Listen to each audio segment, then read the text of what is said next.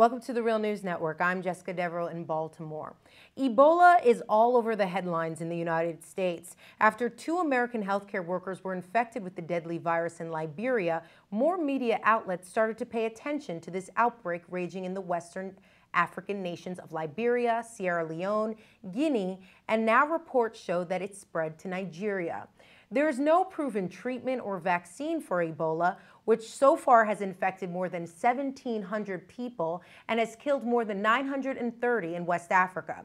But what we do know is that those 2 American healthcare workers infected with Ebola are now back in the U.S. recovering and receiving an experimental serum known as ZMapp.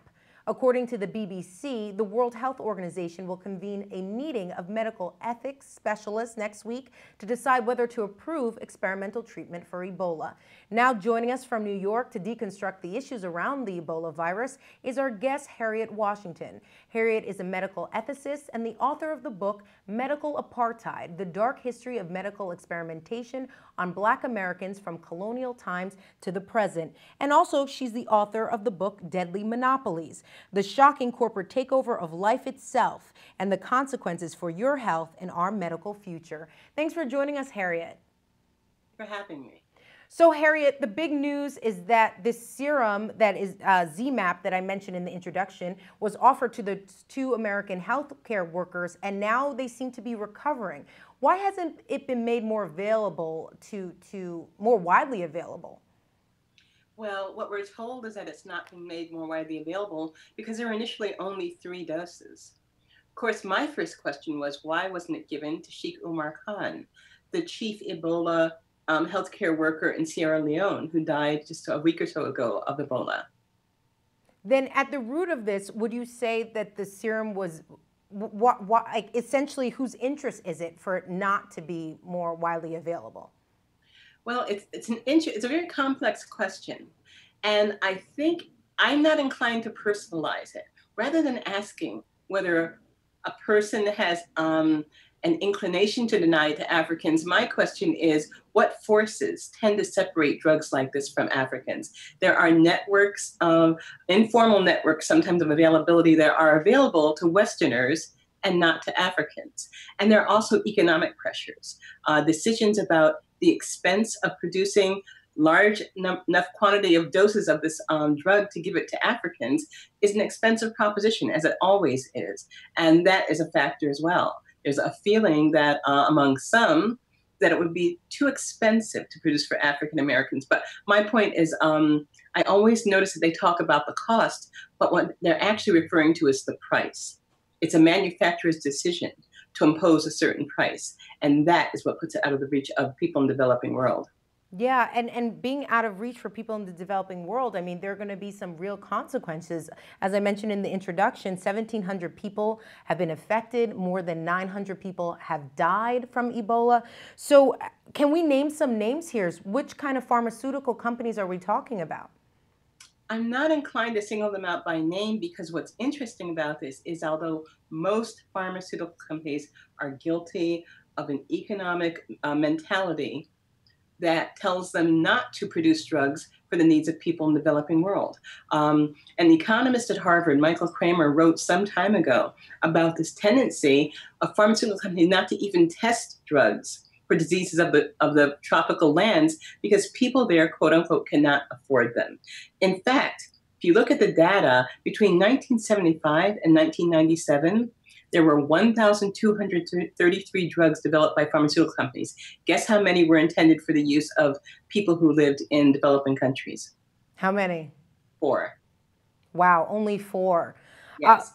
So for you, at the end of the day, they might be testing them in developing nations, but they're certainly not looking to these developing nations as being their market for these drugs.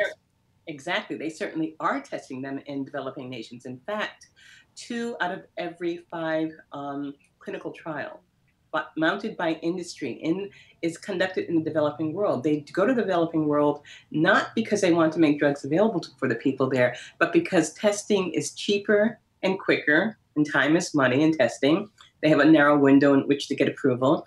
So it benefits the companies to go to these countries and get rather naive subjects, people who don't have any kind of health care. So they have special pressures to get what care they can, even when it comes wrapped around a clinical trial. And they can do it more cheaply, they can do it more quickly, they can do more high quality trials because healthcare workers in the developing world ask for and make less money. So I always say that although people portray Africans as poor people and speak about their inability to afford drugs, in reality, we are the ones who owe them. They are making these drugs possible. They are making development of these drugs possible. They then don't have access to them. So we are actually in their debt. If we have to pay a large amount of money to make Ebola drugs available to these people, that is what we need to do, not only from an ethical standpoint, but from an economic standpoint. That would be economic justice. And we can't, of course, forget the fact that we don't know how and where Ebola will spread. It may never become a problem in the Western world due to our better healthcare structure and our better public health infrastructure.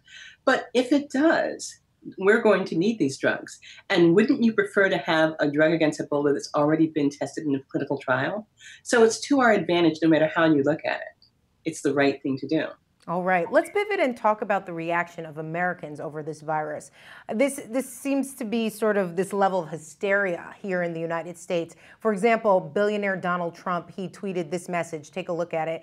People that go to faraway places to help out are great, but must suffer the consequences.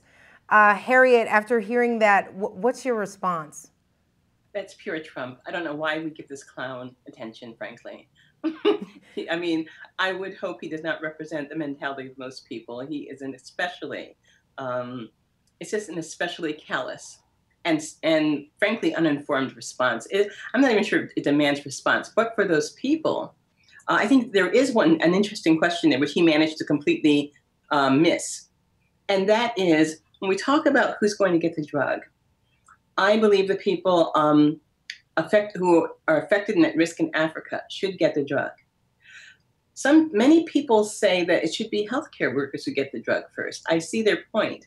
They say the healthcare workers should get the drug, first of all, because Africa needs more healthcare workers, needs more people to deal with Ebola epidemic and other epidemics. And also they say the healthcare workers came out of selflessness and generosity. They did not have to be there and expose themselves to harm, that they are medical heroes. I could not agree with that more.